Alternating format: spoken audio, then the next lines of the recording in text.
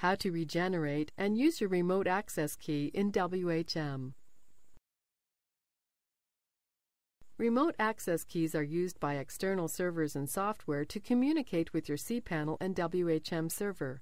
In particular, the access keys are used by the servers in a DNS cluster to communicate without needing each of the other's root passwords.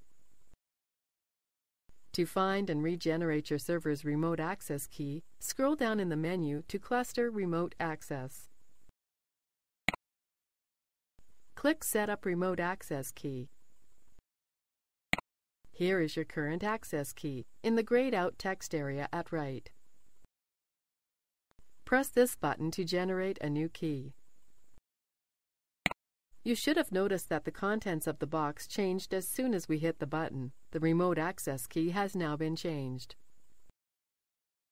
Because this key is used to gain root access to your server, it is of course very important that you don't let it fall into the wrong hands.